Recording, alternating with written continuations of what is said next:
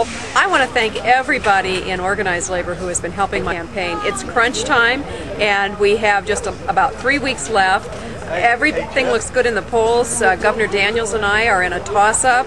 Barack Obama is in a toss-up with John McCain. This is the first time since 1964 we have a real opportunity to carry the state of Indiana in the presidential race, and we need you. The senator from Illinois, who's going to be our next president, and I need you to be out there canvassing, going door to door, putting up signs. And I want to tell you, I cannot even begin to express how much I appreciate everything that you're doing, not just to help my campaign, but to change the climate for working families in Indiana and across America.